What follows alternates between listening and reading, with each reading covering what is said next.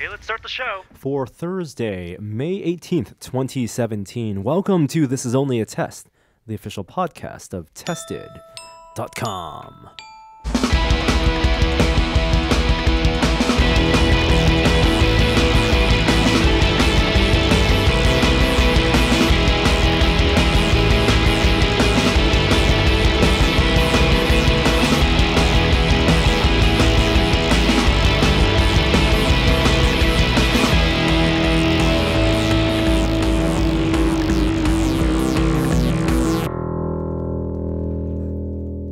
Hello and welcome. Oh, I'm a little hot there. Hello and welcome everyone to this week's episode of This Is Only a Test. I'm Norm, and it really has felt like it's been a long time since we've podcasted, but it may just be that it's been a really busy week. How are you guys doing, Jeremy Williams? I'm well, Norman Chan. Thank you.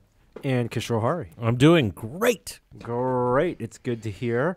It has been a long time because, Kishore, you weren't here last week, right? Yeah, I was not here last night. I was in New York City. What were you doing in New York? I'm on the board for a foundation, and it's so weird. I'm on a board with Werner Herzog, What? the film director. Really? And there's one point during there was a dinner, and he just told stories for like 3 hours about growing up in Bavaria.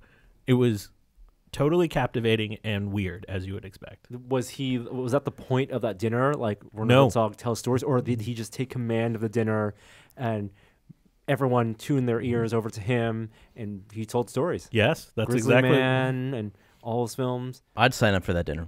He talked about wanting to walk across like along the border of Germany, like the whole way. It was kind of interesting film concept.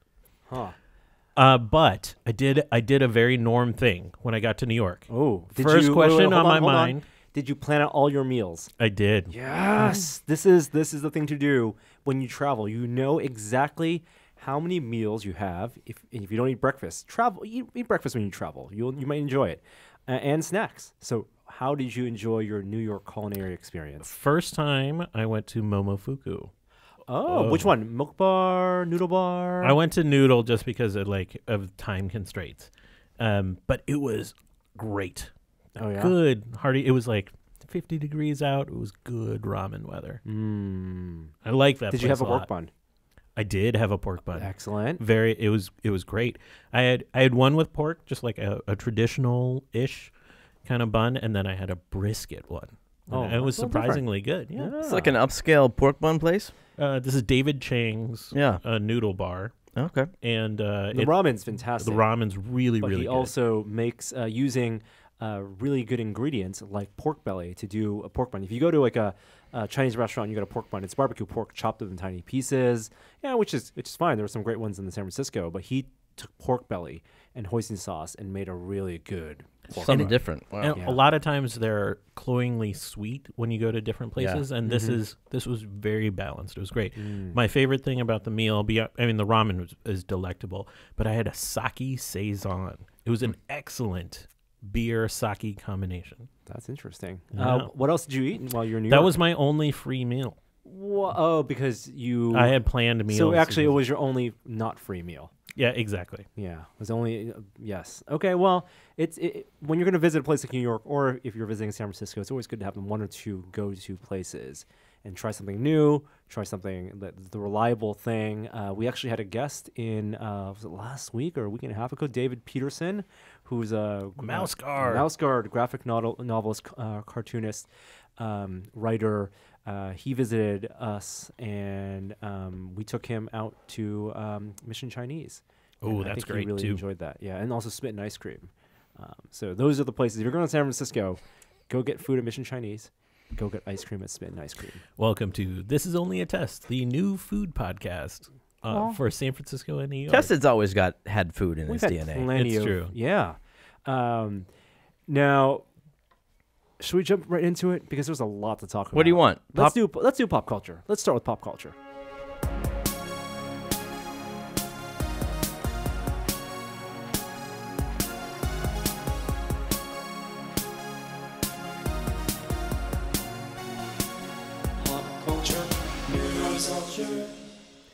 Now, recent listeners of This Is Only a Test will know that one of the shows that we've been kind of obsessing over, and not because it's a show that we've watched or we enjoyed, it's because the production of this show has been so interesting and has it's been dragging on, is the new Star Trek show.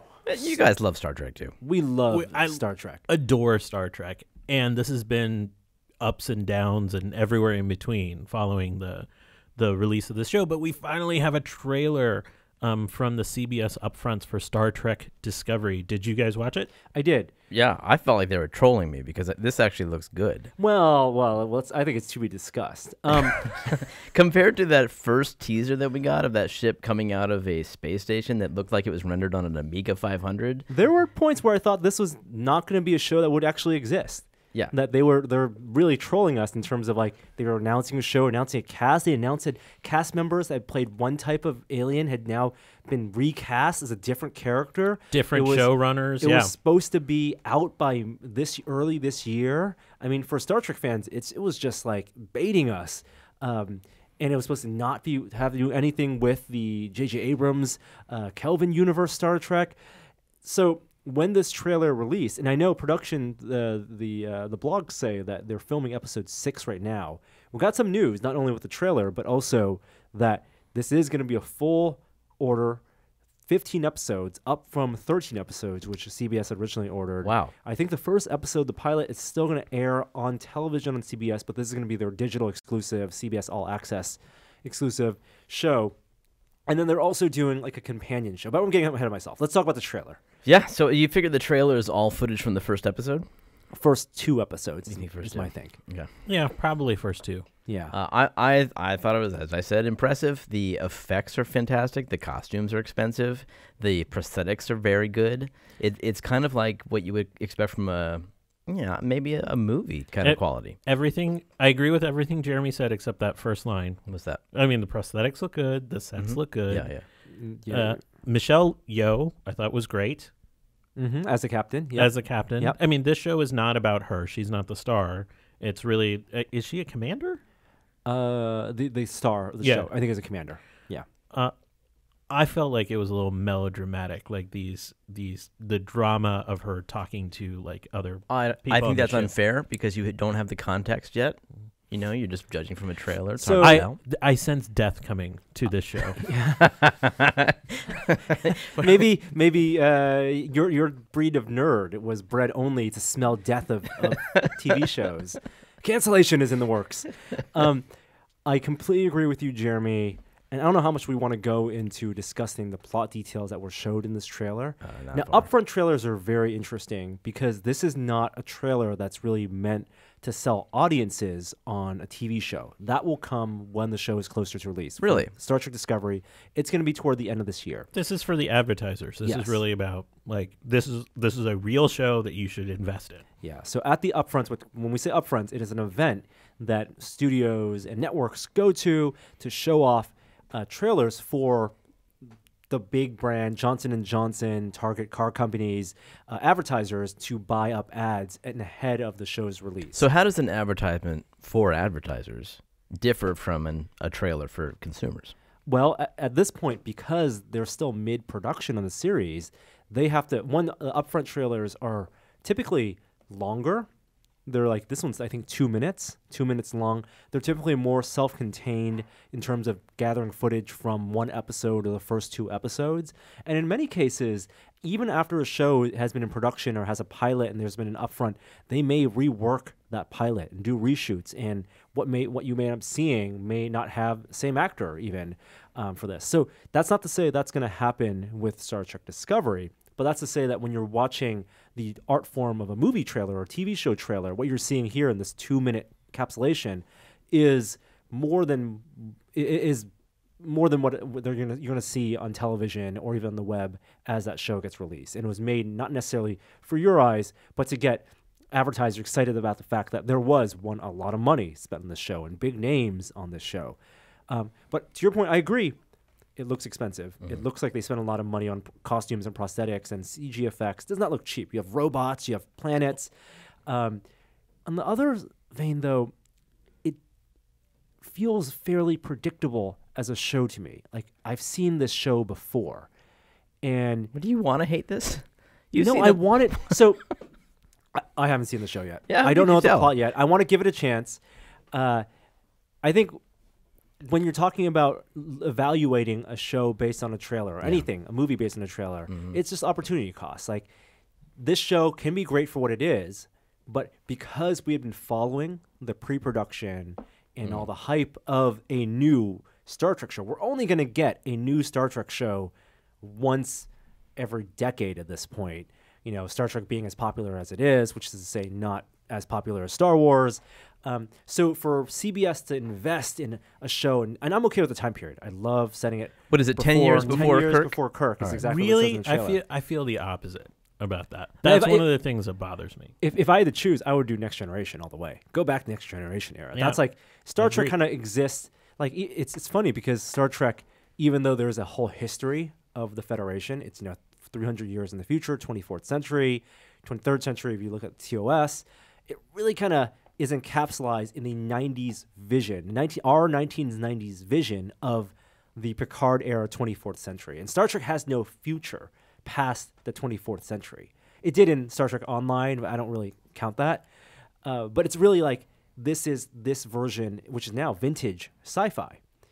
And for them to modernize it, if you're going to go back to pre-Kirk, but have the ships not look of that era, it reeks of Enterprise to me a little bit. So my problem is I feel like we've heard this story before. It's like we have encounters with the Klingons, early encounters with the Klingons. We have the struggle of Vulcans and humans working together. Yeah. I feel like I've seen this story for 40 years. And so I love Sonequa Martin Green. Like, she is an amazing actress. Wait, who is she? She's the main star. She's the commander.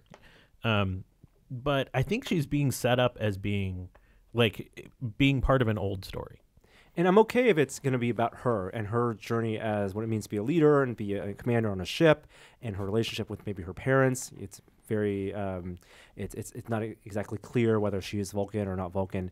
But I was also hoping for something a little more bold in terms of storytelling. There were rumors when Brian Fuller was working on the show that it would be maybe an anthology series where it would be independent. Like, I'm totally okay with Star Trek being bottle episodes. With it doesn't have not everything has to be a serialized cliffhanger. Here. And there's great Star Trek stories told serialized, but when you think of what Star Trek means for science fiction fans and science fiction, Star Trek as a vehicle to tell parables using science fiction as its medium about humanity and good and evil and these grand ideas, that's often best told in a standalone episodic structure and not a serialized episodic structure. So let me ask this, I think, real basic question. Would you pay like $7 a month to watch this series? Because that's the fundamental question we have. Yeah. Because it's going to be on CBS All Access behind a paywall. Right. And it's, I'm not that interested in getting on-demand Big Bang Theory or CSI or NCIS or whatever the other CBS shows are. You're not into the hijinks of Sheldon Cooper and his roommates, Norm? Nah, it's not for me. I know it's for a lot of people. It's not exactly for me. I live that life. Let's just say that way. But, if I'm going to have to make that purchasing decision, again, opportunity cost, I may want to spend that on Starz, who's doing more interesting things with their original programming, with Ash vs. Evil Dead and American Gods. I am happy that Star Trek has new life in one form or another, but I think the portrayal of the Klingons, as one example, tells me everything I need to know about this show. Like, why did the Klingons... I'm okay that Klingons are a part of the show. They're part of Star Trek history. But why did they have to design the Klingons to be different for the sake of being different? They don't look like Klingons at all. I'm not sure they'll behave like Klingons at all, as we know them. Jeremy's right. We shouldn't be so tough on this show. But you guys act like you've already watched the first episode. I've watched 2 minutes of it. I don't know. No, I'm going to give it a shot, but I have to say that the paywall is going to be a really big... I don't know if there's any Star Trek that would make me want to pay $7 a month to sign up for a new service. I disagree. I think if it's Really? I think that the Star Trek fans, the Star Trek fans are tech savvy. If they want to get an episode for free, they probably can find a way. Jeremy, hush your mouth. I'm just saying, keeping it real. And two, they'll probably have one of their Trekkie buds sign up, and everyone will go to his house, her house. And I just don't know if this is going to make the money that they hope it'll make. Oh, I kind of like the idea of Star Trek parties, though. Yeah, exactly. That would be fun.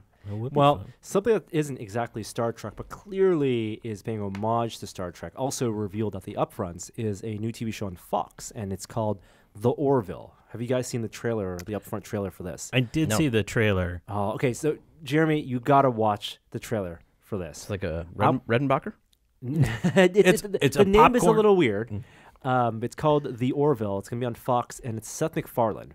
So to set it up, it's the creator of Family Guy, the voice of Peter Griffin. He stars and he created the TV show, the movie Ted, sequel Ted 2, and I think he most recently starred in that Western, 1,000 Ways to Die in the West. And timing could not have been worse for Star Trek Discovery because I had just watched this trailer for what the hell? Orville. This is like good special effects. What is this about? I'm gonna let Jeremy watch it. It looks like Galaxy Quest, but it is. This is Galaxy Quest by any other name. Wow. And the ship design, the costume design, the lighting, the bright lighting.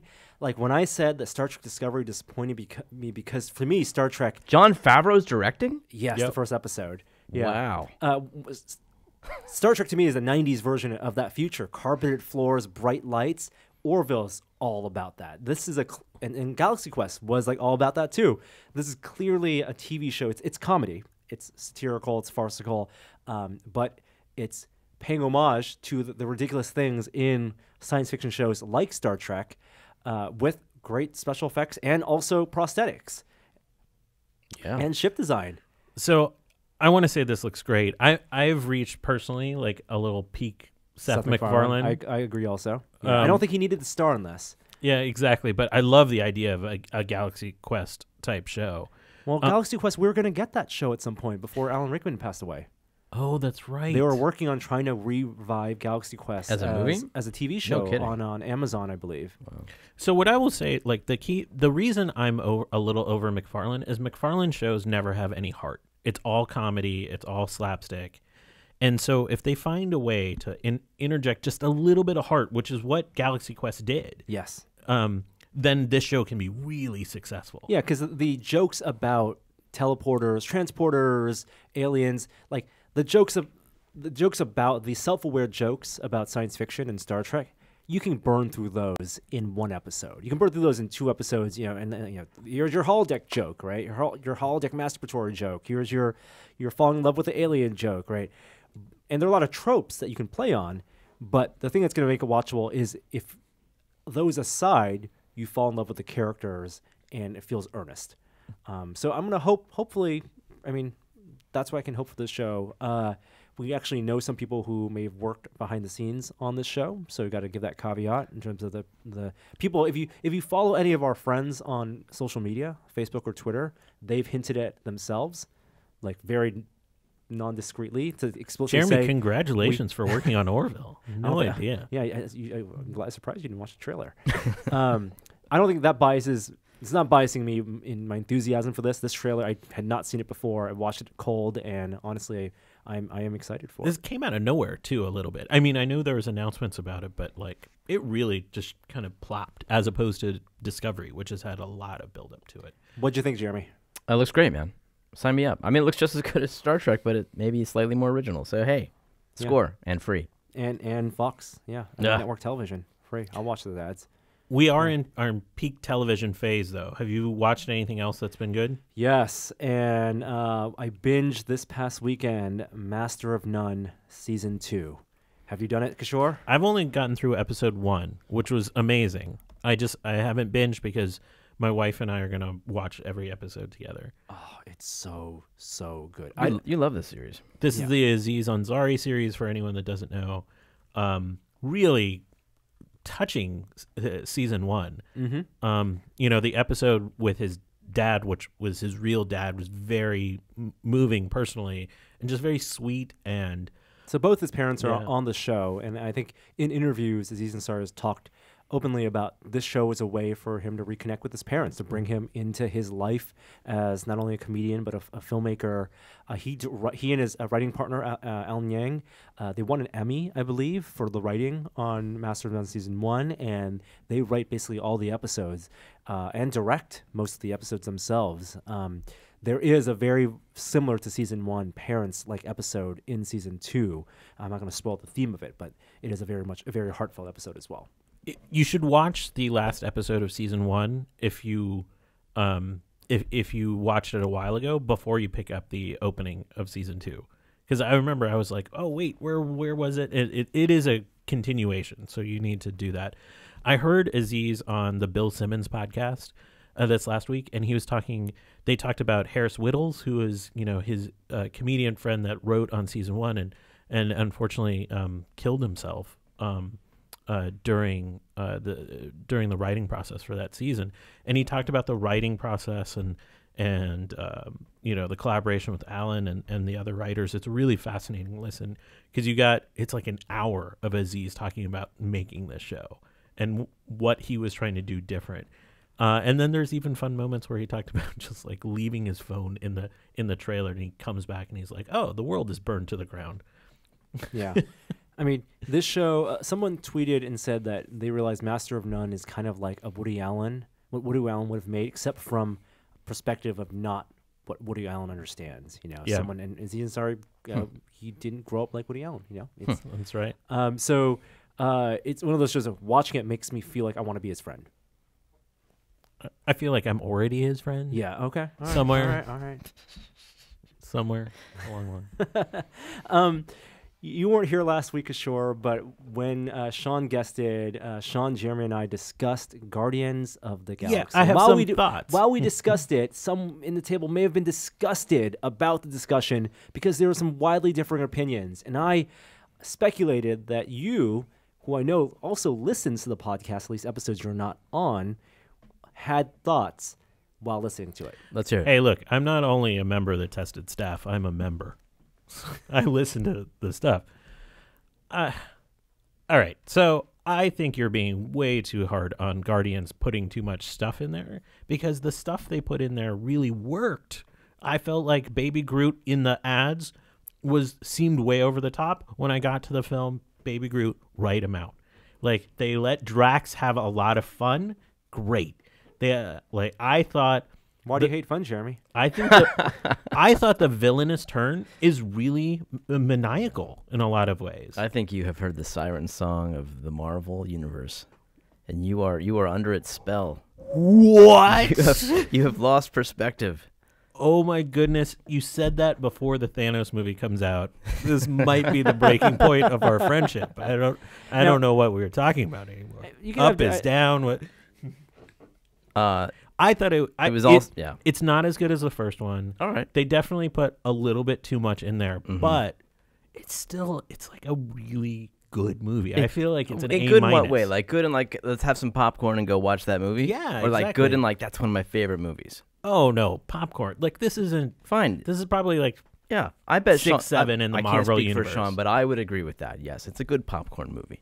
Yeah, Sean and I have to have a little sit down. Were you disappointed that it didn't tie into the current Marvel canon? It felt very standalone from the Marvel universe. Look, if you just showed me one of those post-credit sequences, I would have been happy. Yeah, okay, fine. Because it ties into something I really adore and a character. Without an explicit gem, we can talk about the post-credit things, right? Yeah, I think it's movie's not for 2 weeks. I have no idea what that was, but okay. but the gold lady turned around and she had some sort of technological cocoon. Yes. What was that?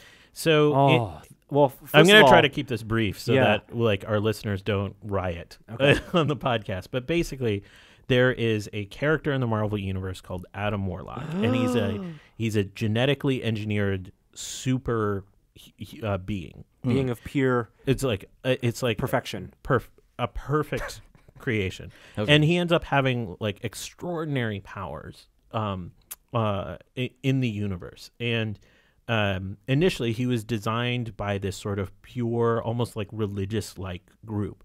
And they substituted the Sovereign in for that group that created him. Which why, when you're a Marvel fan watching it, you didn't think Adam Warlock throughout the movie, But when the credits came up and you saw the cocoon, and you realize that the Sovereign were all painted gold, and Adam Warlock is a being of pure gold, you can make that connection before she even says Adam, and that blew my mind. Yeah, and the other important note is in the comics, Adam Warlock is the chief nemesis of Thanos.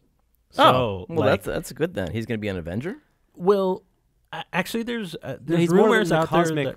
Yeah, I don't think the Guardians of the Galaxy are going to be tied to the Avengers very much. Oh, really? Yeah. I think they'll maybe come in Avengers Infinity War Part 2 or whatever they're calling it now. But this will probably be set up as a villain. He'll probably be the villain for the Guardians of the Galaxy, the next Guardians of the Galaxy movie. Like a triangle. And there will probably be an Infinity Gem tied in there at some point, because in the comics, Adam Warlock like Vision, the Vision character has an Infinity Gem in his head. Adam Warlock has an Infinity Gem in his head as well. He's kind of like the biological version of Vision. Yeah. So, anyways, I thought it was like an A-. I would probably put in like the 5, 6, 7 of the Marvel genre of film. There's so many of those films now. It's tough to rank them. It's like for me, like Avengers and Civil War are near the top, and like they're like 1A, 1B kind of stuff. And then I think there's a secondary set of movies that are kind of down, and this is where that is. A lot of people really liked the first Guardians of the Galaxy best of all these Marvel films. Yeah. And I like the first one a bit. This one, There's also James Gunn, who's coming back for a third movie, talked about some potential Easter eggs that didn't make it into the final cut. I don't know if you guys read about this. What? Cool. So in the film, they do flash, even though most of the film, 99% of the film is set off Earth in some random place in the galaxy. They do flash back to Earth, I think, for like a couple shots, especially when the seed starts growing. Mm-hmm. And they apparently shot a scene where people are running away from whatever's happening on Earth, and there's a theater in the background, and there is a Simon Williams movie festival going on in the background with movie posters. And this is deep into phase 3. Playing Simon Williams. Who was it? Nathan Fillion. No. No. I wanted him to cut out. I wanted him to be Richard Rider. What do you mean? They showed footage of this movie in the Easter egg? Like in the thing that they didn't show? It was literally just in the background of a set. They had a movie theater. Oh, okay. And this is just set dressing. Yeah. And Simon Williams is a character in the Marvel Universe. He is Wonder Man. His eyes are red. He's a movie star. Think, what if The Rock had got superpowers? Not that far away. Okay. Yeah. And then started dating Scarlet Witch. Yeah. All right. That part is not. But the Nathan Fillion thing. He was in the movie posters as he was in the posters. The character Simon Williams. Crazy. And he got an extra level of meta. One of the movie posters was for a biopic, Tony Stark, as like Steve Jobs. That's so the photo was Nathan Fillion playing the character Simon Williams / Wonder Man, playing Tony Stark in the vein of Steve Jobs. That's pretty great. I still wanted him to be Richard Rider, who's a member of the Nova Corps. Let's. I think it warrants an Inception bump. Yeah. Oh. Okay. We've worn Jeremy down. The only reason we're talking about Guardians is because Jeremy had a story. You were here. You weren't here. You wanted to talk about it. Well, sure. So there's a guy who went to see Guardians of the Galaxy 2 with someone, and a special lady friend. Yeah, special lady friend. And the special lady friend decided to send a text message during the film. Sure. Kind gentleman asked her kindly to turn off the phone and stop texting. 10 to 20 times he asked her, and she refused and ignored him. Oh, and this date is not going well. They're on a date, and now dude is suing her for the cost of the ticket because she ruined the experience for him. Now, for when you say cost of the ticket, $18. Now the question is, did they what $17.31? What theater did they watch this in? I don't know. AMC. Oh, so Alamo Drafthouse. If you watch an Alamo Drafthouse, Alamo Drafthouse has a zero tolerance cell phone use policy. How did this woman get away with using her cell phone texting throughout the film? That's a good question. They're supposed to shut that down. Yeah. Like, no joke. They have a thing they play before the movie that lets you know that. You can watch YouTube videos of people. They've recorded people complaining in. Shame. They shame people using. I'm afraid, deathly afraid, to pick up my phone. My parents are calling me, something crazy happening. No, I'm not going to take my phone. I don't want to get kicked out of this movie. That's a good question. Because they actually offered to give this guy $17.31. That's right. Actually, it's like a gift card. They offered to do that for him so that he would drop the lawsuit, because they say they don't want to clog up the legal system with frivolous suits. You know, good on them. But you're right. They should be behind this guy. This should be a class action lawsuit. Everybody in that theater was probably upset. Yeah. So I don't know what's going to happen. I think the CEO of Alamo Drafthouse issued a statement saying that, very lighthearted, saying that he'll pay for 2 tickets. It's not a full refund. But I'm not sure this guy's getting another date after suing his previous one. That's a good point too. He takes his movie seriously. I'm not saying he takes he's his wrong. Guardians of the Galaxy seriously. I think this guy's got this is the right thing to do. Oh, this guy's got his priorities straight. Whoa. All right. What's next on we're talking about? Oh, okay, yeah. We have a friend of Tested, Phil Tippett, which is kind of a weird thing to say now. Friend of Tested, Phil Tippett, as in stop motion animator for Star Wars, and also a creature supervisor for Jurassic Park. Chewbacca chess guy, right? I don't think that's the technical term for that game. He didn't do the chess set in the Millennium Falcon. Yeah, it's chess. That's like Chewbacca chess, like his chess. Like what? Why would Phil didn't do anything with the Chewbacca's costume? What's the name of that game? It's Jarek. Oh, Jesus. Or we could say Hollow Chess. I give up. Phil Tippett, who runs Tippett Studio right outside in Bay Area, outside of San Francisco, he's running his 3rd Kickstarter for his passion project Mad God. And if you haven't seen Mad God 1 or Mad God Part 2, it's an episodic series he's been working on for decades now. You should watch them, and you should take some Ambien and then go to sleep and get freaked out because they are surreal masterpieces. It is really freaky. Yeah. And I hope he keeps on making them as long as he can, because no one's making stop motion films like this right now. So, I think he should get a tagline, like a quote from Guillermo del Toro, and be like, "Yeah, that was weird. That was some weird shit." Guillermo del Toro. So he's launching a 3rd Kickstarter. I think it just started yesterday. I think at this point it might already be at least halfway. Yeah, it is halfway. Halfway, yeah. But most importantly is one of the rewards. Yeah, so this is super cool. So he's doing his very standard rewards. You get like props from Mad God, from the production, signed lithographs, stuff like that. But for the first time ever, he is offering collectible pieces that he designed, characters he designed for the Jarek Hollow Chess or Star Wars. Chewbacca chess. Chewbacca chess. So it turns out the story is that if you know Star Wars and the Jarek, there were 8 characters on the chessboard, and Phil Tippett actually designed 2 more characters, 10 designs. He actually had sculpted them and made them, and George Lucas chose 8. And so the 2 unused characters, those have been found now. They were in his archives, and he's going to make, I think, how many 100 castings of each of them. Oh, neat. And offer those up, and that's it. These are the only times they'll ever be made. Dude. And they're not officially connected to Star Wars. You can't say these are Star Wars holochecks, but they are from the mind of, they are basically Star Wars. Like, they live alongside those other characters on the chessboard. It's like a character that got made for the Cantina that never got in. It's like, this is exactly pretty cool stuff. Yeah, so if you're a big Star Wars fan and you want a piece of behind the scenes, someone with a great story behind it too, of Star Wars history, this might be your only chance. And they're not even that expensive. I think, they're a couple $100s, which in the collectibles market is pretty normal. But in terms of something that's going to be available this one time and never again, yeah, I'd say jump on it. For a Kickstarter reward too, is really unique. Usually it's, you have the standard pathway with Kickstarter rewards. I think this is awesome. By the way, the stop motion footage is amazing. Yeah, totally. It's legit stop motion shooting 2s. We have a couple last trailers that dropped, and we'll go through it really quickly. The trailer for Destiny 2 dropped just before we started this podcast. None of us were big Destiny players. I played a few times. The trailer looks great. It's only on PlayStation, right?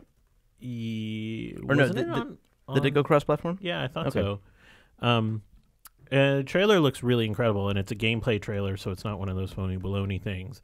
I think it looks awesome, but the trailer we should talk about is another Netflix trailer. Netflix will not stop pushing stuff out. Dark Crystal. Wait, this is a Netflix production? Yes. You're kidding. Wow. It's unbelievable how much, like, when they said, I think we talked about this on a podcast a year ago, Netflix said they were going to double down and do twice as many original shows. There's so much original stuff on there. I can't keep up. You really can't keep up. Like, there's all I'm staying in my like nerd corner with like Master of None and all that kind of stuff, but like there's like Dear White People has been critically acclaimed. There's the one on teenage suicide. There are all these shows out there, but Dark Crystal opens with Jim Henson interview. What? As part of the trailer. It's incredible. That's awesome. And then it ends with one of the creatures turning and looking at you, and it is practical. It is clearly a practical puppet. Yeah, and it looks great. Wow. So I mean, between Stranger Things and Voltron and Dark Crystal, is there just a team there that's into the 80s, or have they identified that as a demographic? No, I think they've definitely. I think Netflix, they have all the data basically for what you're watching. Yeah. And they specifically go look out to find, like, if you look at like the crop of science type shows with Bill Nye and White Rabbit Theory, White Rabbit Project, like those all cropped up around the same time. If you look at, there are a ton of these millennial aimed shows, Dear White People, Chewing Gum, which are all cropping up. So they definitely, and then 13 Reasons Why, popping up now, and with Stranger Things and Dark Crystal, they're definitely identifying the segments of and creating things specifically for those. It's not like HBO where every hit's going to have to be a Game of Thrones hit and have mass market appeal. Netflix they have so much money they can just throw. No, but I have to admit, it's too much. It is like I cannot keep up. If my calendar starts to fill up with TV shows, that's when I know I have a problem. And we also know like they have Marvel. They have all the Marvel stuff. That's all still under Netflix banner. They have all the comedy stuff. They could stop making shows and Orange is the New Black and all their original programming. House of Cards isn't even out yet. They could stop making shows for the rest of 2017, and I wouldn't be able to finish all the original programming they've made. No. Yeah. But you can't just stop your subscription. It's their business model. It's so smart. It's not like you bought those shows and can stop paying. You got to watch them all, and if they know you can't watch it all. Then they also announced like a Witcher show. Oh yes, that's right. Based on the game? Based on the game series, The Witcher. I can't wait till they announce Dark Souls. You're dead. All right. End of show. You're totally right. Destiny was cross-platform. Yeah. I think let's jump into some tech news. Oh, sweet. All right, let me just go over here, and I'm gonna click that, and then I'll click this.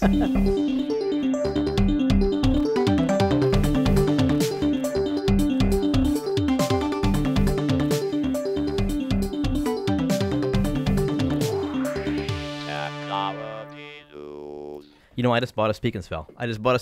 And that's the voice. Oh, really? Totally reminds you of Speak and Spell, doesn't it? Oh. Yeah, $30 on eBay. No, what are you gonna do with it? Well, I got big plans. Oh, yeah, I got big plans. Maybe get him watching a future episode of Bits to Atoms starring Jeremy Williams. I feel like that might be It Might Work episode. Yeah, exactly. Yeah, we'll ask Simone what she might want to do. So this week, in terms of technology news, lots of stuff going on. It was Google I/O. How about that? Google I/O just wrapped up, essentially. Yeah, right after Build, which was last week. They held at Shoreline Amphitheater, like a rock concert. It's their third year it's been Second there? or third year. Is that right? Yeah. That's a big deal. So we're going to table the VR stuff for the VR Minute, right? Sure. Let's make an agreement. I agree. Why don't we fire through some of the bigger things? Yes. So Oreo. Is it Oreo? So Android O Developer Edition Round 2 was announced. It's on my phone. It's really not dramatically different from N.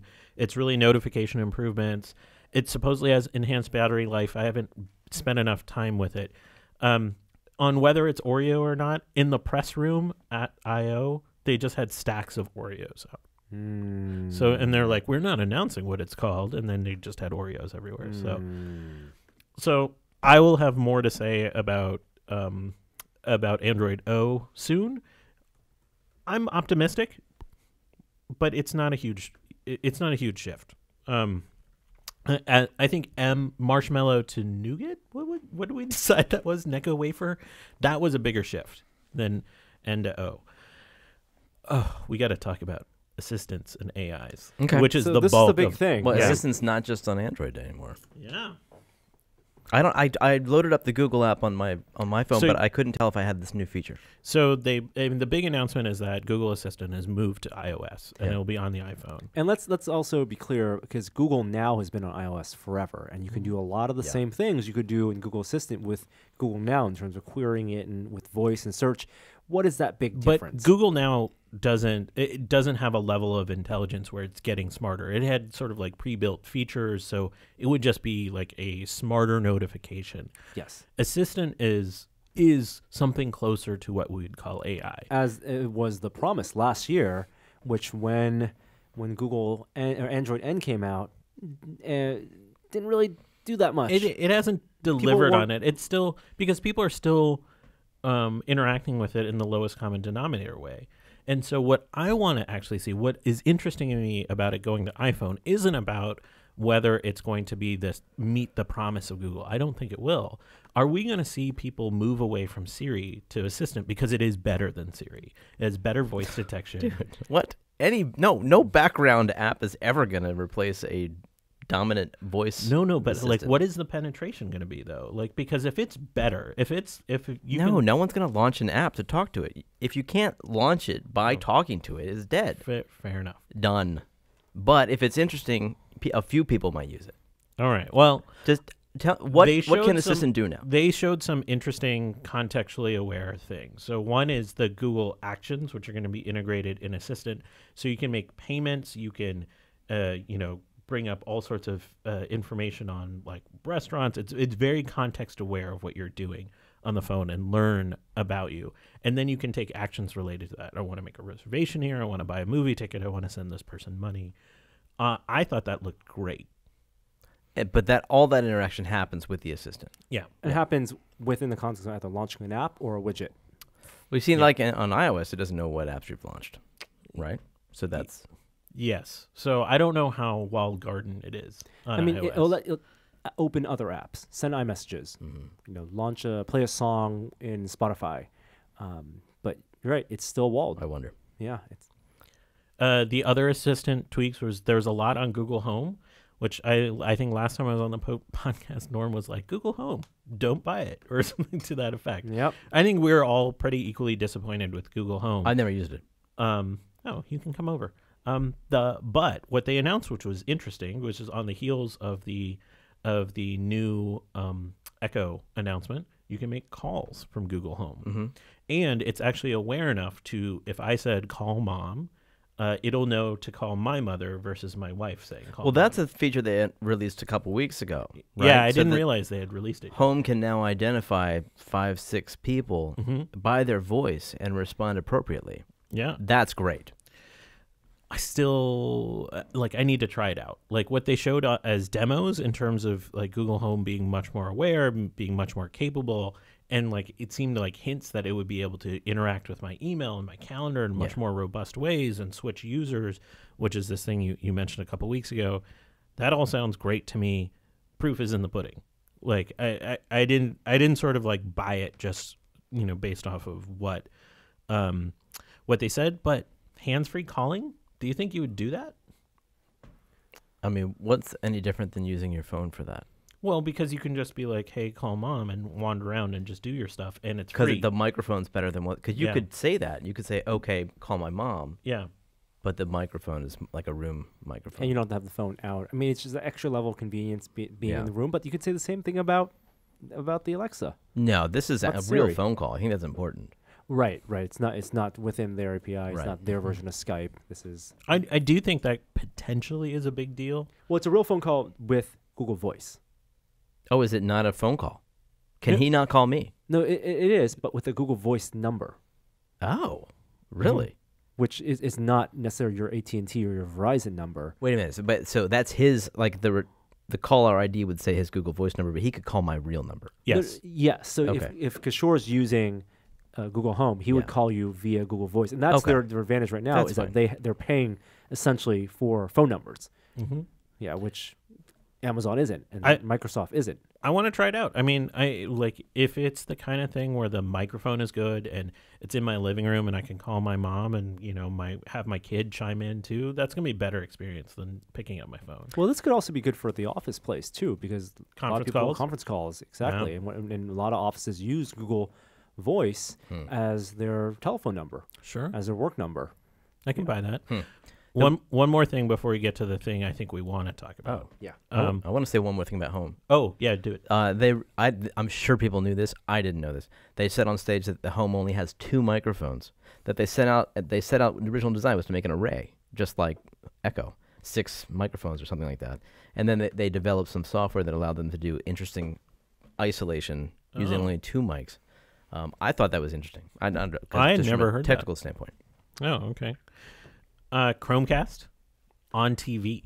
That's not what we want to talk about. No, I'm saying this is the one last thing before the thing we want to talk about. Got it. Chromecast on TV, so it's basically going to port information from Google Home onto your screen. In the lower third. That wallpaper is getting more animated and more info packed. I like this. Chromecast should always have the screensaver idea was novel, but it should be more functional.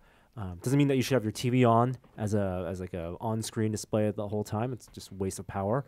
But if you're watching TV, exactly, yeah, it makes a lot of sense. Yeah, and it can bring up contextually aware stuff like calendar reminders, all sorts of stuff like notifications and stuff like that. Because people who subscribe to Comcast, for example, and you can get Comcast tied to your phone and your TV. I hate that when I get a pop-up for phone. But I mean, this you can disable and enable and control some of that contextual awareness. Do you want notifications on your TV as you're watching a TV show? No. Probably not. Or calendar reminders? Or text messages? No, but the lower third in terms of me speaking and seeing a visual representation of it. It's adding a screen to what Google Home is in my living room. It depends on notification. I think a lot of people love, like, for example, subscribe to Huffington Post and want the breaking news notification. Oh God! And do you want a Chiron coming through from your Google Home? This is the lower third scroll. Not with what's happening in the world. I think a lot of people, maybe people younger than me, are using their phones all the time, no matter what they're doing. Right. This just allows them to stare at one screen the whole time and see the latest Snapchat. Yeah. Don't miss it. Click it now. Then pause whatever you're watching on Chromecast and whip out your phone and check that app, and then go back to watching TV. I actually think maybe I would want some notifications, especially if it's like calendar stuff. Like you got to leave now to get to where you're going, like the Google Now stuff. Are there TVs with Chromecast built in? Ooh, I don't know. Don't know about Why that. would you do that though? Chromecast is like $35. No, having it built into a TV would just if that breaks, it would be just like a value add. There are TVs with Chromecast built in. Yeah, but why would you want it built in? Why don't you just buy the peripheral and plug it into an HDMI port? So you don't have to buy the peripheral. And but it's use like up an $30. HDMI port. I don't think those TVs are more than $30. I think it's just like that's. But like built that into the stuff Google breaks ecosystem. all the time. Like I remember when like the Roku TVs came out. I'm like, I don't want it integrated. It will break. That's because Roku is a whole separate interface, though. Oh. A whole OS and UI. Chromecast, it's just beaming. Jeremy, remind me of how many times you have to unplug your TV to reboot Android TV? Once every 3 days. Yeah. No thanks. All right. God. Let's get to the thing we want to talk about. Is it Google Lens? It is Google Lens. Now, this is not a separate app, as I understand it. It is built into Assistant, and it is a way. They're calling it augmented reality. I don't know. Is this augmented reality? Not the way we talk about it. I don't think here. so. I mean, yeah, a little bit of it is. The restaurant identification stuff? So it's kind of like Word Lens, but for more than just text. Word Lens was now built into Google Translate, I would consider that augmented reality. You hold up a phone, use a camera, and this is actually very similar to, there was a famous Bill Gates keynote they gave at CES almost over 10 years ago now, where he demoed something very, very similar to this in Vegas. The idea that you could hold your phone up and you aim it at a restaurant, and you would see, like kind of like the Yelp Yelp compass mode, right? Where a restaurant was in the distance, and you'd hold up your phone, and you get all this information that would be processed. And here's this image recognition. So Google takes your information from your camera, you allow it to, and it runs it through its neural networks. It knows that you're looking at a restaurant, they have the Street View data already, so they've indexed and categorized everything, and then can give you Yelp reviews or directions or other phone numbers and all sorts of other stuff. The restaurant thing doesn't interest me, because when I don't ever stand in front of a restaurant and wonder, is this restaurant any good? No, you look at a list. Yeah, look If at a you're list. traveling though, maybe. Okay. If Okay. you're traveling, I'll give you and it just saves you the typing it in search or Yelp. It's the kind of thing that once it's built into sunglasses, it makes a ton of sense. That's the future. That's what we all want. And you're training it now. Yeah, with that's your the phone. thing. This is just This is all agree this is feedback loop is training their Star Trek computer to be smarter than Microsoft Star Trek computers, to be smarter than Amazon Star Trek computer. Did you So plants, you want to use it for plants. Yeah, well, okay, so that like was amazing. So they basically use it to identify plants, which is something that a website inaturals.org. Not hot dog. Not hot dog. Not hot dog. what are you talking about? Oh, we'll get to it. not hot dog soon. But I thought that was great. What about did you think a little of this was just like enhance? Dude, you gotta call bullshit on that fence removal. That was a mock-up. There's no way it did that for real. That was a demo. ridiculous. Right? I mean, you guys. We'll have to test it.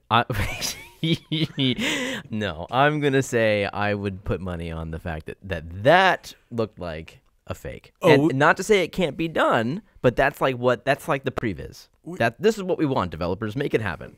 We're going to test out the router password thing. We have to try all of that. The router thing, I 100% believe. I believe it super did. useful. Like I take We're not photos saying of what these routers things now. are. So the fence thing was that somebody took a photo of somebody playing baseball through a fence, and the fence was removed in a post process automatically. You believe it? The other thing was they aimed a phone at a Wi-Fi router where the SSID and the password are written in just a bunch of hex codes. And the phone recognized it and then used it to sign into the Wi-Fi. Yeah, I believe that 100%. I don't know. Because I can get on that. This isn't like someone typing with a Post-it note, writing your SSID and password. But on where's a router? they've got to ask the question: where's the line? Because there's infinite variations of labels. Right, but these are common labels for like Comcast routers and Motorola. So it won't work on all of them. It's not going to work on everything. I believe that they're able to do it. I don't believe how reliable it is. That's the open question. And like, how far away can you be until it works? And like all that kind of stuff. Yeah, we don't know. I'm going to see my phone try to connect to a bunch of Wi-Fi routers, titled like menu items on and random things thinks that are passwords. It's a cool trick. It's a little James Bond. But it's also like something. How often do you do that? Once every time. Once. The answer is once. Yeah. So I don't know. What about the VPS, the Visual Positioning System? I don't know what to say about it. I thought it was neat. So you walk around indoors where there's obviously no access to GPS. Or GPS is not as accurate as for that range. Yep. And it will use the just purely visual based information to try figure out your movement through a 3D space. And it will make all these markers. It will identify all these things in the real world, and you'll walk down aisles in a store. And as you move through the store, it retains the environment. It's mapping. Yeah, it's indoor mapping. You're turning you into a Roomba. But it's not just what's in view; it builds on itself. And that's the cool part. But this is just inside-out tracking. Exactly. Yeah. All this is inside-out tracking with one camera. Great. Yeah, and we got to save that because I think it's a crucial part of the VR stuff. Oh. Okay. Well, are we going to talk about it in VR Minute? Yeah, we are. Great. Absolutely. And then is neural network the new word that we're just going to hear over and over and over again at all of these things? AI first. I mean, how are those two things like that different from each other? They're not. So machine learning. Like I saw tweets where people are just like machine learning. Hashtag machine learning. Yeah, exactly. I mean, and I don't mean to make fun. It just seems to be like that's everything we're going to hear about in the next few years. It's an old concept. It's just what's being surfaced now because we're seeing the fruits of some of these years of research and all that data that's being collected. I was intrigued by their error rate for the Google requests, for the assistant requests. They've gone down like from 8% to 4.5% over the past year. That's that's a lot. Yeah, it's considerable. I mean, so Yeah. we're getting towards Assistant is infallible. Insistent Also, is although you could, I don't know, if shipping a product 8% failure rate for a product is also pretty high. But isn't For that? something that's supposed to add level of convenience. But we No. all know what to expect from that, from voice Exactly. And interface. it feels, and when it's 8%, cognitively, it feels like 50%. Yeah, you're probably right. You're probably right. It's. 'Cause But you- yeah. what is that number for Siri? Like 20? Yeah, right. It probably is around 8%. It just feels like 50%. I think it's probably a little higher. We only remember the bad poker hands. Oh, fair enough. Fair enough. There was one last bit of Google News, and this is something Jerry mentioned, which is Google funding the Super Sensor project. Oh, this is cool. Yeah, I don't know if this came out of it didn't come out of I/O. It came Yeah. out like this week. a though. few, like a week ago, a little less than a week ago. So Google has put a little bit of money into these research projects, and these guys did something pretty innovative. So rather than putting a sensor in everything in your kitchen, these guys made one board that's maybe a couple inches square with every sensor you could imagine, 12 sensors, like something that measures accelerometer, humidity, sound, everything you could imagine. Oh, electromagnetic interference. And then it's basically this massive sensor mesh, and then they merge all this data together, and it just listens and watches. That's actually the thing it can't do. There's no visual, there's no camera on it, because people are sensitive to that. They don't want to be seen. But this thing can sense everything else. It's like Daredevil. And so it senses so accurately with so many different methods that when you turn on a burner on your stove, it knows purely by the sound and the EMI and the heat change That you've turned on a that stove. you turned it on, what level you turned it on to, and which one you turned on. Which one? Then it also knows if you've opened the microwave door, if you've closed it, if it's running, if it's not, all by the electromagnetic, the spikes in the EMI and the sound waves and everything else.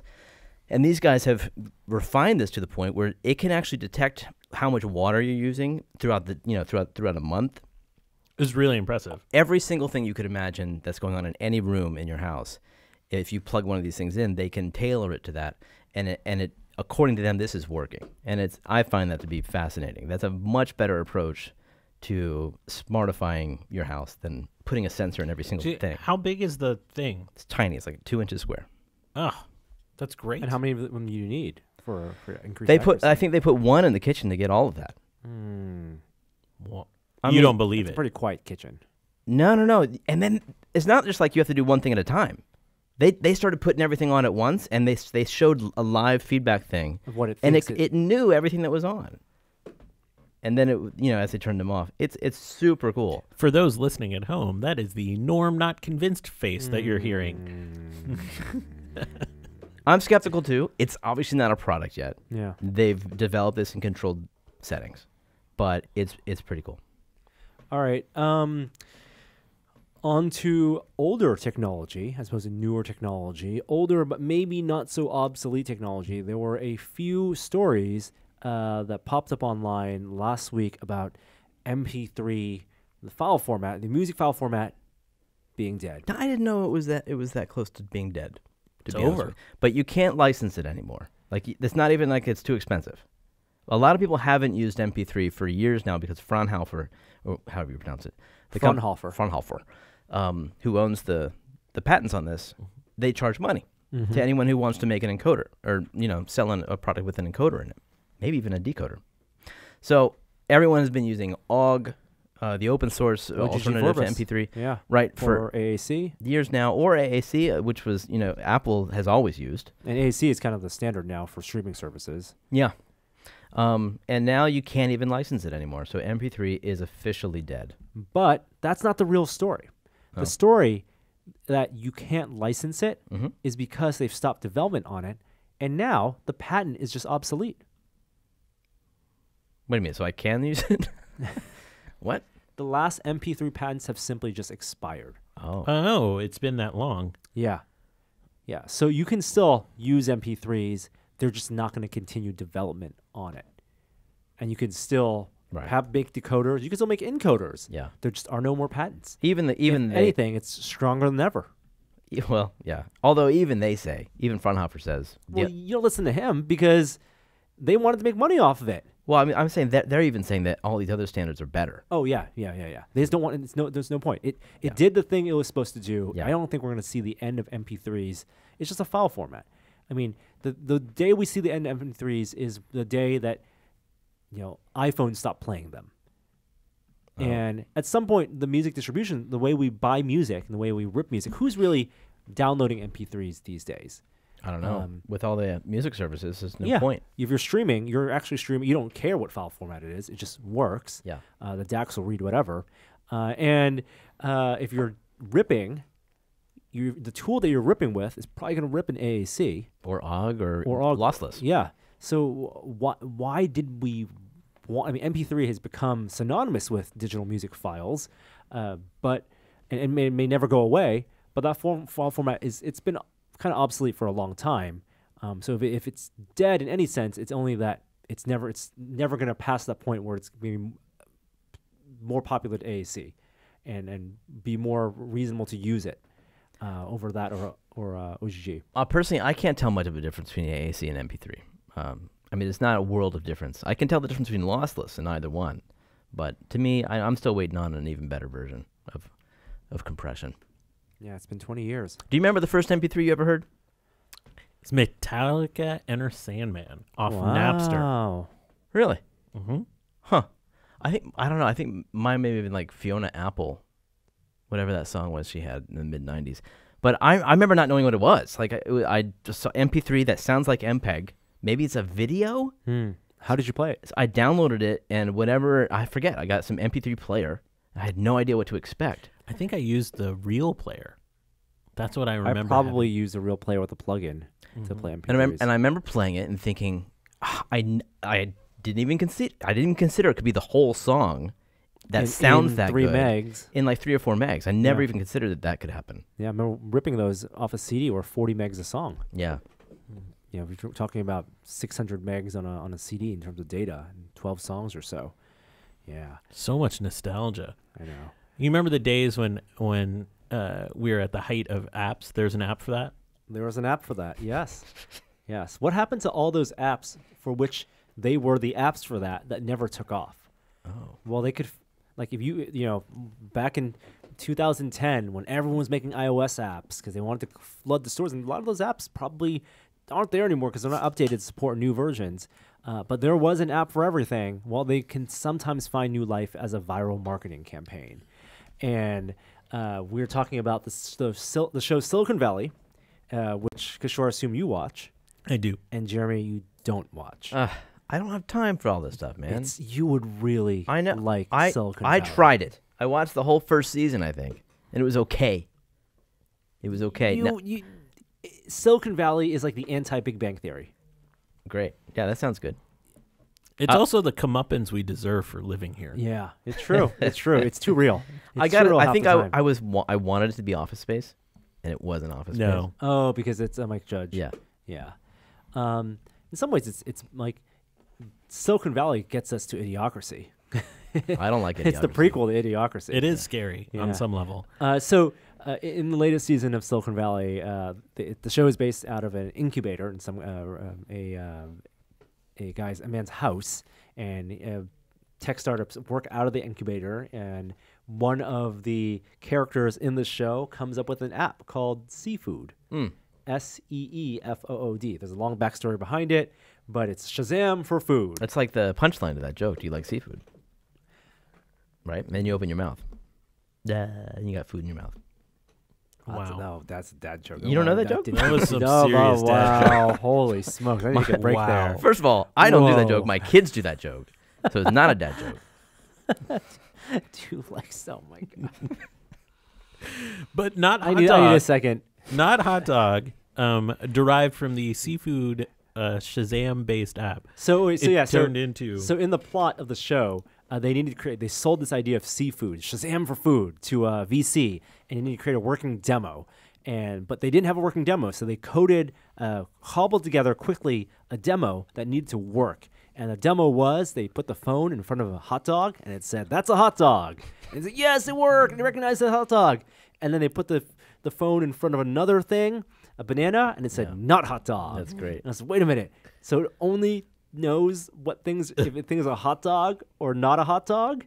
And so, that's terrible. But it turns out it was a really, in the plot of the show, it ended up being really useful because that's not an easy challenge. No spoilers.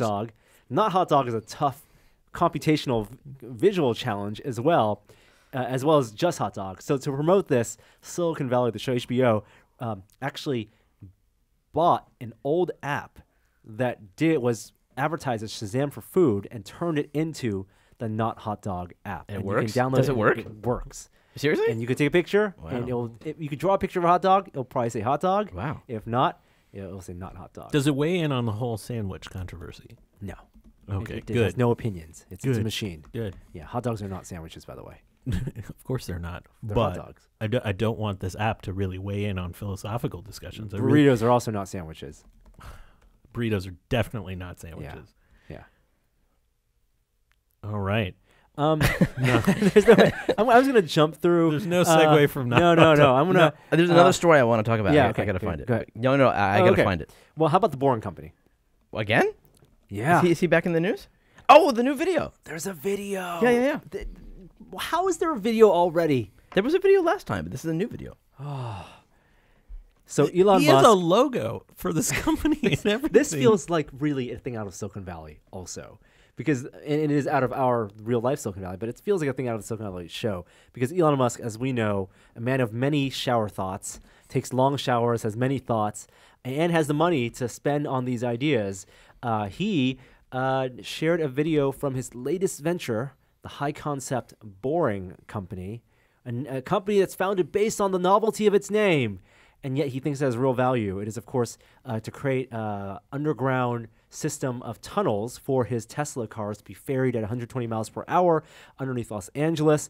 But they're actually making progress in the tunnel boring. And there is they've bored a tunnel. And there's a test run of their electric sled that would transport their Teslas up to 125 miles per hour through the tunnels. Westwood to LAX, 5 minutes. For those who may not have seen the video, it's really reminiscent of the sleds on the old Mythbuster show where they would have a rocket behind it and it would go down a track at, umpteen miles an hour. Very similar design, except this is in a tunnel below ground, and it's moving. Yeah, it's like 120 miles an hour, right? Yep. Jeremy, you found the story you wanted to talk about? I don't know if I'm going to get there. It's a really cool AI by Google that allows you to doodle, and it then guesses what you're doodling. And it shows you a bunch of vector arts of better versions of whatever it is you're drawing. So this is basically like Google taking over Pictionary? And Exactly. Huh. But Yeah, is that just a version of Google reverse image search with vector arts? Sure. But the application But of it's it, live. And it's amazing because you can draw anything. I mean, you can draw a dragon, you can draw a Christmas tree. you can't draw on your MacBook. I can't do anything with my MacBook. No touchsoucreen. No, I can't touch. I'm It does gonna- nothing. I'm going to try to draw a hot dog, see what happens. Not hot dog. Not hot dog, Kishore. If you I'll figure end it up out. Yeah, finding go the ahead. name of this, we'll share it. Do I have to play music now? But no, let's do. Okay. Let's thank the sponsor of this week's episode of This Is Only a Test, and that is Dollar Shave Club. And Dollar Shave Club is a smarter choice for people looking for razors and without paying a ton of money. You can get a great shave at a great price, conveniently delivered to your door, and you no longer have to schlep to the store to buy a cheap disposable razor to give you a cheap shave or spend a fortune on razors with gimmicky shaving tech you don't need. Make the smarter choice by joining Dollar Shave Club. For a limited time, new members get their first month of the Executive Razor, which is their new razor, with a tube of Dr. Carver's shave butter for only $5 with free shipping. After that, razor is just a few bucks a month. That's a $15 value for only $5. In your first month box, you get an awesome weighty handle, a full cassette of 4 cartridges, and a tube of their shave butter. After your first month, replacement cartridges ship automatically at the regular price, but there are no hidden fees and no commitments. You can cancel anytime you'd like. You can try it out, and that would support them, which supports us and allows us to continue doing our podcast. Just go get this offer exclusively at dollarshaveclub.com/test. Again, that's dollarshaveclub.com/test.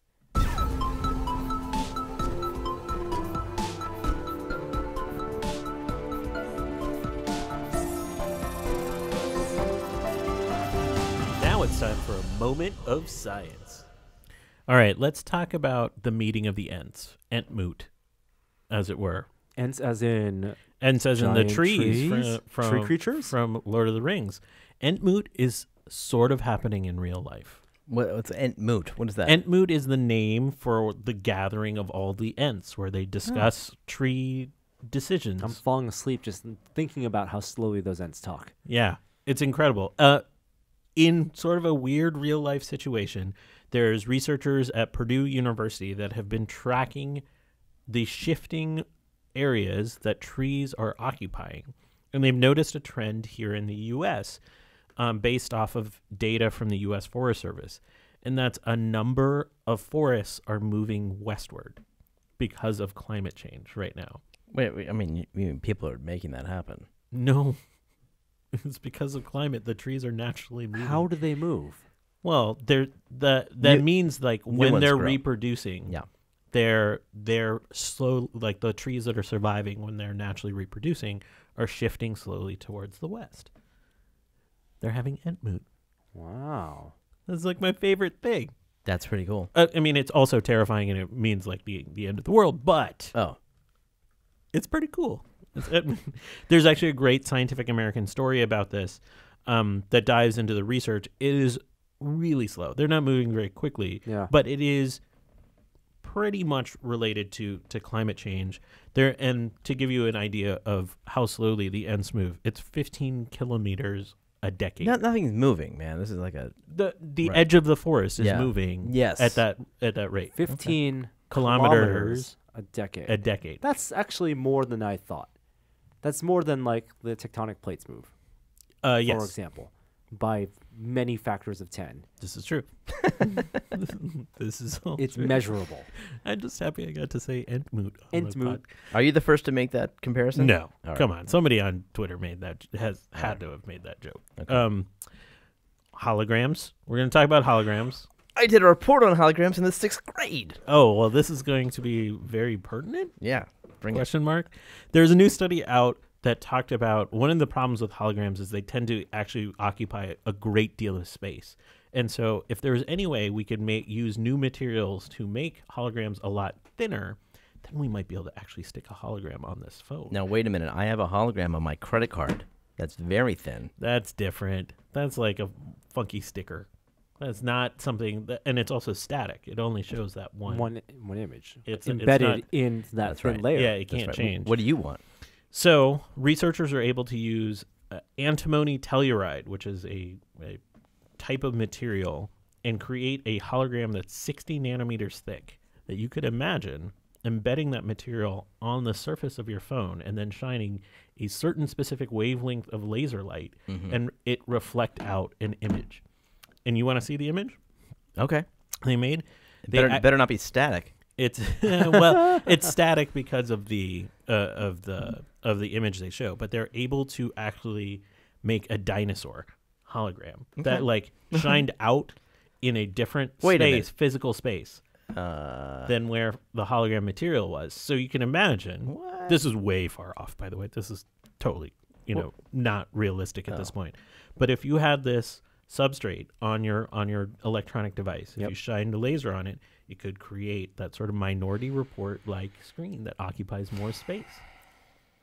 We're not even close to this. Don't take this as science. Like our lifetimes, perhaps? Yeah. All right. Yeah. Apple's not putting money in it yet. Well, I don't know that. Do you know that? I don't know that either. They're You putting know- money in Corning. Where do you think all that money is going for the Tim Cook lunch? Probably directly into holograms. I don't know. And then I have a really short one that I just think is awesome. Lowe's, the hardware store, is now using exoskeletons for their employees. They're outfitting them with these kind of like fancy lumbar supports. I have it up on the screen. Essentially, they're, simple mechanical devices that are meant to help them carry load. And they're better than just like the typical belts you've seen. And this idea of using, what is a simplified exoskeleton could be something that becomes a trend in a lot of labor situations, because it takes the load off. It makes lifting easier, makes manual labor easier. Are they active? Yeah. These are like people that are like, moving things onto shelves, That's from cool. carts and stuff. And so it reduces injury. It helps them carry things heavier than they wouldn't be able to. I want to before. try one, don't you? I totally want to try one. Get a part-time job at Lowe's. Do you think we'd pass the screening? I don't think so. Maybe. No. I love it. And they actually have a 3D printable one. Well, now that's not active.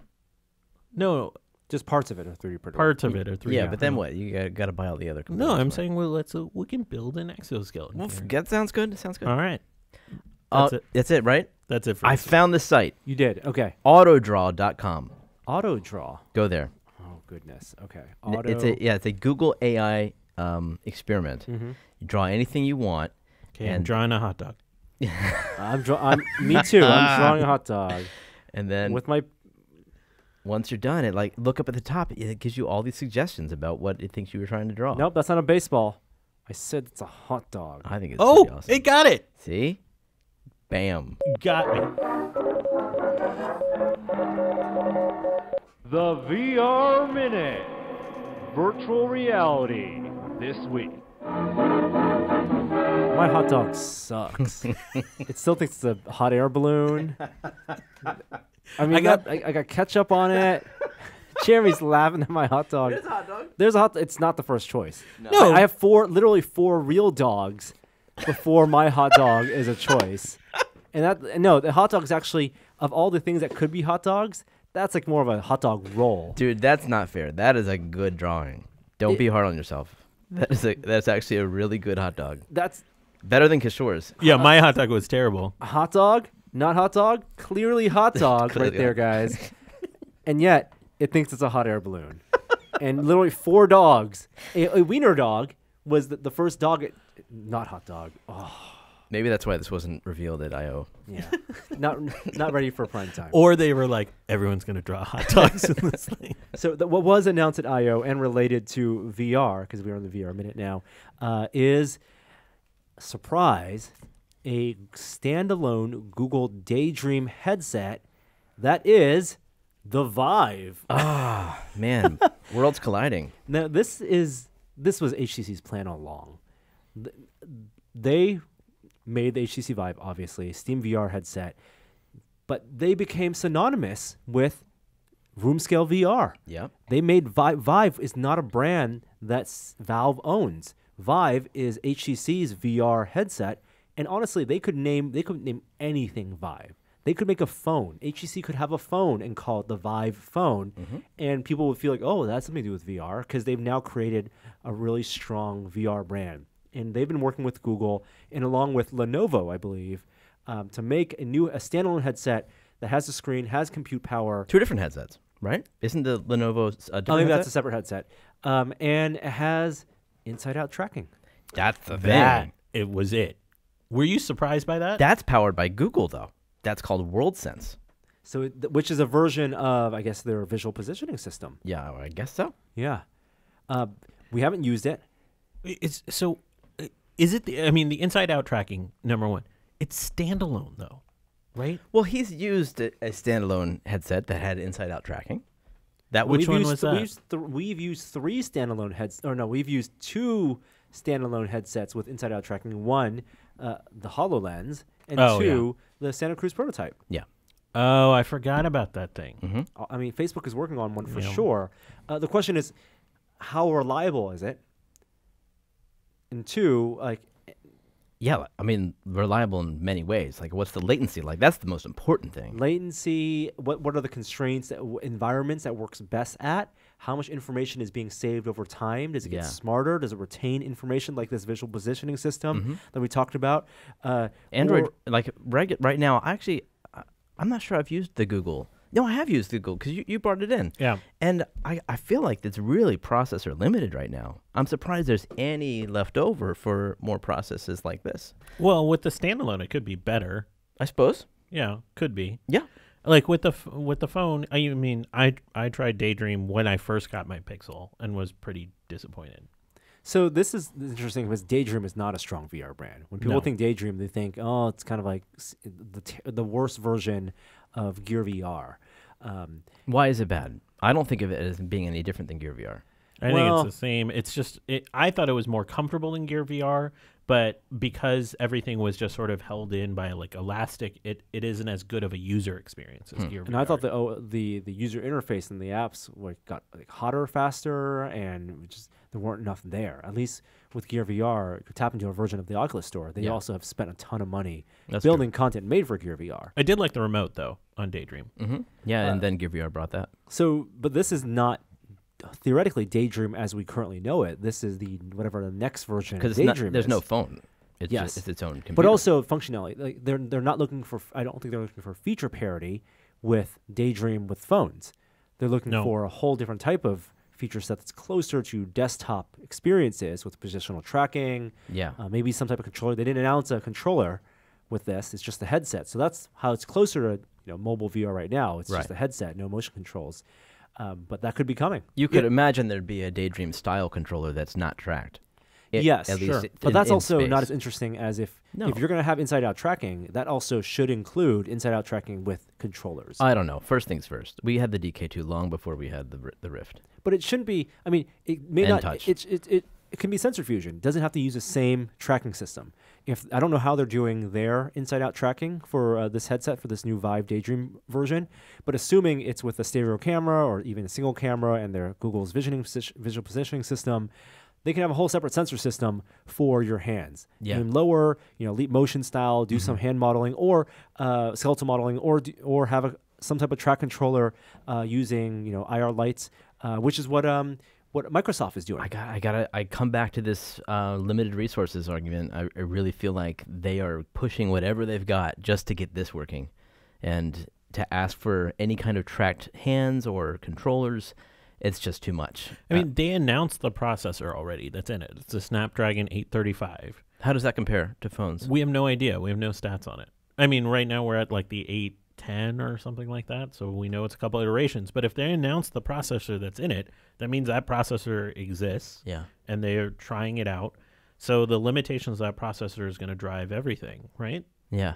So I mean, that's our big thing. And This I is think not- the processor is going to be less used for tracking than is for rendering. Yeah. Rendering is still what's going to be the But if most the taxing. if the frame rate is not good up to par, which Yeah. is what your complaint was about Daydream. And everyone we're- everyone in the desktop space is saying 90 hertz minimum is what's acceptable for VR.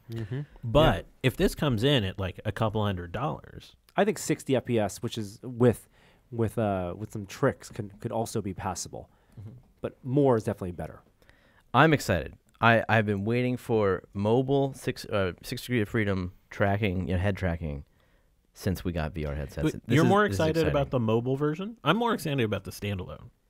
Well, that's what I mean. Yeah. Oh, okay. Like not tethered. Yeah. Yeah. Not the one you put your phone in. No. Not interested in that because I don't want to. That's not my phone. Yeah.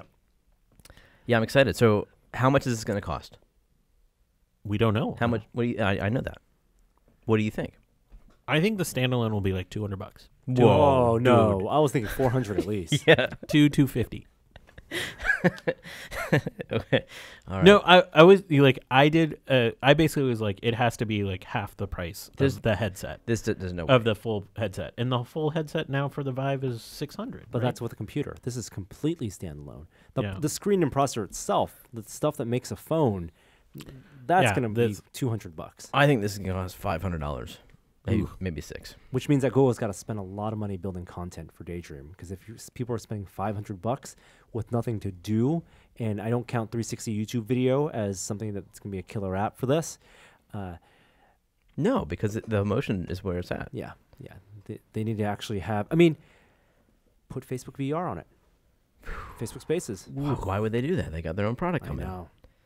Well, their version of Facebook But Spaces. that's been Google's whole shtick for a while. Is they don't Hangouts put up VR. Yeah. What is? We what- have to talk about that. The social VR aspects they announced. Who? Like so Google? you can cast this. It integrates with Chromecast, so you can cast it to the screen, and you can have Hangouts in VR too, where you're in a shared VR space. So we're talking about big screen. Yeah, there's a version of Big Screen that they're doing.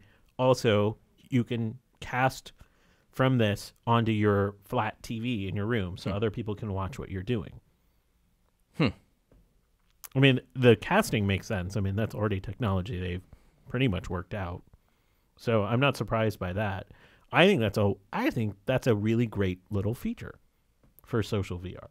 You know, one thing that's probably overlooked is that's going to be great for mobile users is that this will probably solve the problem of drift when you're in an airplane or a bus where with the bus turns your position, your whatever direction you're facing, VR changes. And they can use their visual positioning system to combine with their IMUs and maybe refresh one at a certain rate, refresh another rate to compensate for things like drift. Exactly. And do some prediction and so it doesn't need to be sucking up that the power. I don't mean drift. I mean when the bus turns 90 degrees. Yes. Your perspective changes 90 degrees right now in Gear VR. You know, that actually supposedly makes Gear VR more comfortable, not usable, but more comfortable. Interesting. When I can see that. When you're in a car and actually using VR in a moving vehicle, when the moving vehicles, because you feel those forces and you don't see those forces and you may be experiencing different visual movement, that's going to give you nauseous. So I don't know if you want to use VR in a moving vehicle at all without inertial deafness. What about a plane? No.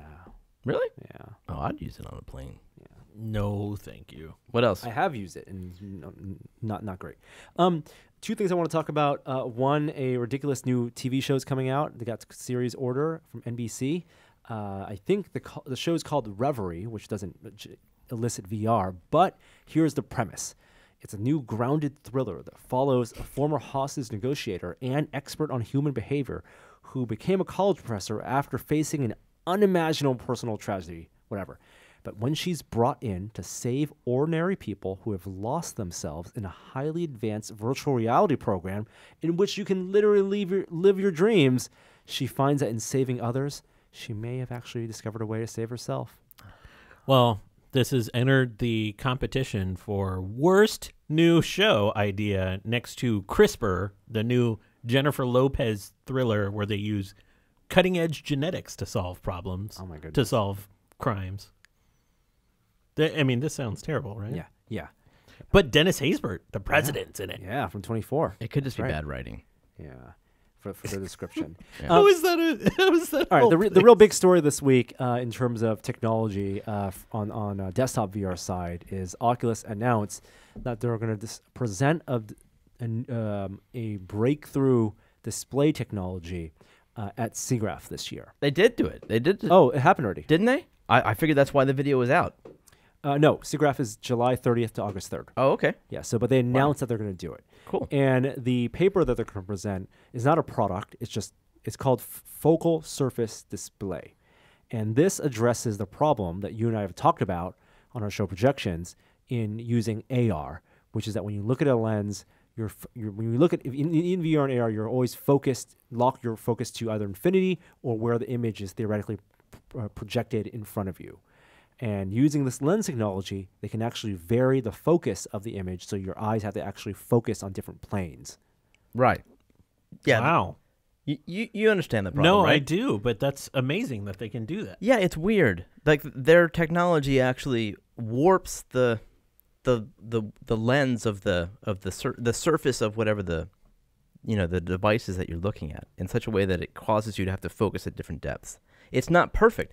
Like it doesn't give you perfect depth, so it ends up being like a bumpy map of the surface. So is there something in between like the regular eyepiece that you have and the screen then? Yeah, the optics are 100% custom, and there's going to be an additional layer. So there has to be some other layer that's doing that modulation. Yeah. Okay. But it's neat. Like they show a little bit. This is what I mean by bumpy. It's like it's not perfect, but it'll give enough variation. Yeah. and combined with some sort of eye tracking, they'll be able to change the focus Wow. in various areas. I wonder how precise that's going to be. Like how. Yeah, if it'll be precise enough. And I mean, obviously, it's something that That's may have cool. implications in both VR and AR, and it'd be foolish to think that Facebook, with 1,000 people working in its Oculus division, isn't also thinking about AR and working on some research there. Couple bits of software released this week is the PS Aim with the game Farpoint. This is the tracked rifle controller for PSVR. We're getting ours today, so we'll playing it and hopefully talking about it and reviewing in a future episode of Projections. But the reviews have been, I think, good so far. I think the best thing is people have said that it proves that you can do a traditional shooter in VR, especially with the limitations of the PSVR tracking technology. I used it last year at E3, the rifle, and I thought it was great. I think it added an additional layer of motion controller that immersed me in the game. The movement mechanic is something that I'm a little more wary about. I don't know how long I can stay using a thumb pad to move around. But the PS Aim controller itself, I think, is $60, I want to say, and it will work with other games that come out for PSVR shooters in the future. Arizona Sunshine is going to come out in PSVR, and we'll also support it. I think the bundle is $80. Yeah, so if you're going to get it, get the bundle. The game cost 70. Didn't cost. It got a 70 on Metacritic, so that's all right. It's good to see. So this is a big investment on Sony's part. I'm glad to see that. Yeah, and also if you've already invested in PSVR, I'm glad that there are going to be these big flagship releases on that platform beyond just Resident Evil, because we want to see legs on that as well. One last thing. We destroyed the Jumbotron. Yeah. Dude. We beat that. This is momentous news.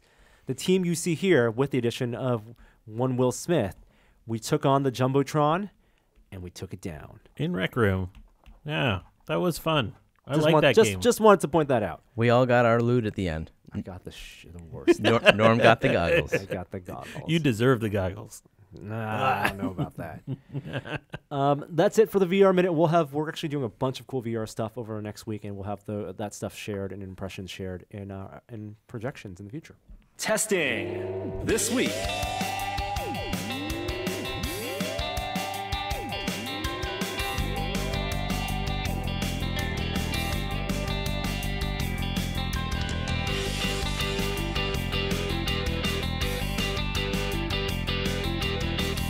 Hey, what have you guys been testing? Why don't I lead off? I'm in food territory this week. I have 3 things that I'm testing out. We just finished a review of the new Joule, and that will be up sometime in the next couple of weeks. What's the Joule?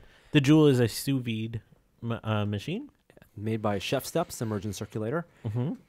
So that's been good.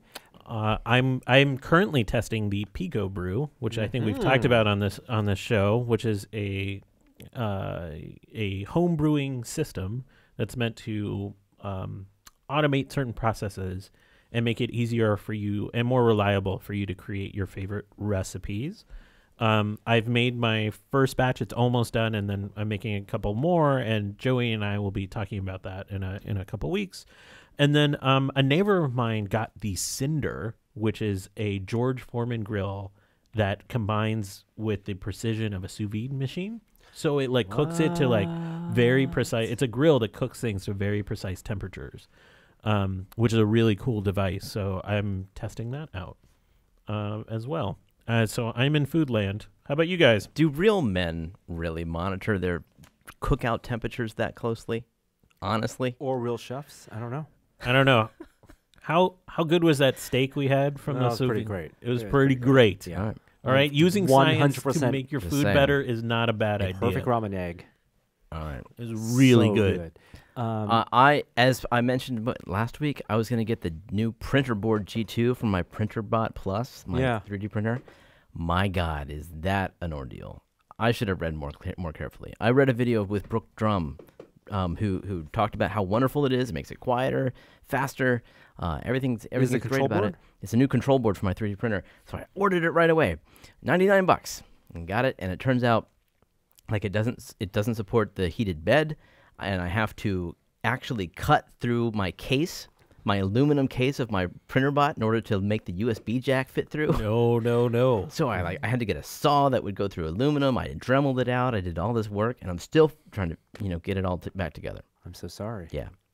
Not to mention like the header for the hot end, the heat, like the heated part that melts the plastic. Doesn't even reach. It's not even compatible with the one on the board. How so do you adapt it? I have to like move the pin over, maybe get a new connector. Oh It's my made by the goodness. same people. I know. Wow. They didn't make a product that works with their product. Yeah, that's correct. Oh, That's maybe correct. we'll ask about it at Maker Faire. They made it for their new printer, like this new Ah. wonderful, simple, Yeah. amazing, simple thing with a screen on it. So yeah, it's like a little disappointing. Granted, there were notes on the product page. I just overlooked them because I watched this video. Oh.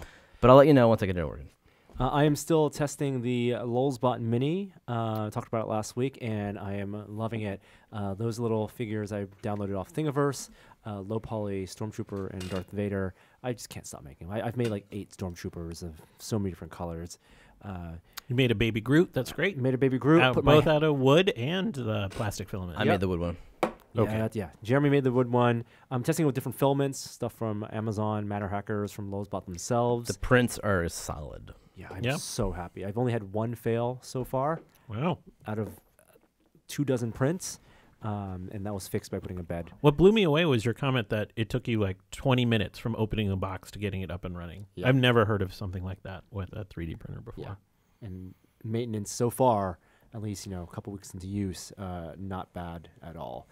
And then one last thing.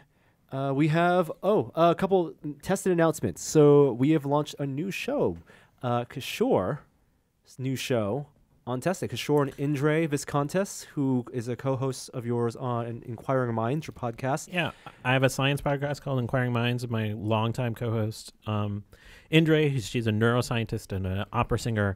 She's joined me on a new video series called Science in Progress, where we explore the creative path that many scientists go on as they're conducting their research. And it's really meant to show, instead of the finished project, really the pathway it takes to get there. And we launched with our first episode, which was my ride along in a drifting all-electric DeLorean, which is kind of great. It's pretty awesome. Not like Bits to Atoms. This is a subscriber series. This is a Yes. premium series. Yes, for the tested premium members, you can find it on our site or on the Verve platform, vrv.co/tested. And we also have a new episode of Bits to Atoms, which I think will debut next week. Thermal detonator conclusion. Part 2. I know people have been waiting excitingly for that. Maker Faire is this weekend. We're going to be there Saturday and part of Sunday. So if you're there, say hi. But we will see videos from Maker Faire on Tested all next week. We actually have some companies coming in to our studio to show off their products. Some right outside really our door cool. right now. Some really, really cool stuff. And then we know we promised it last week, but this is not episode 400. There was a miscalculation. So we're calling this episode 399 and a half. Miscalculation, I'm going to quote. Basically, it's 399.5. We're going to do episode 400 next week. Listener's choice. Chime in with what you want us to talk about. Yeah, we'll put it in try the to comments. we'll try to bring in a few surprises. I'll on tweet our I'll site. tweet a link to a Google Doc where people can throw in some It's been a topics long of time. discussion. Yeah. And leave. I'll say one last thing. With my with Science in Progress, leave some feedback. Tell me what you want to see. We have a lot of shows left to produce, so I'd love to hear Even the the bad stuff. Testa Premium members' feedback. No, the bad stuff goes on Bits to Atoms. Good stuff all around. And thank you guys for listening. We will see you next week. Do you have an outro this week, Jeremy? We do. Justin, a.k.a. Speed, is back with another one. Hi there, I didn't see you.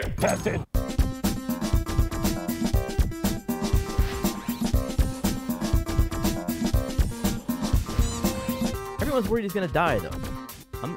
I mean, whatever. If he dies, I'm sure it'll be wonderful. That was about Luke.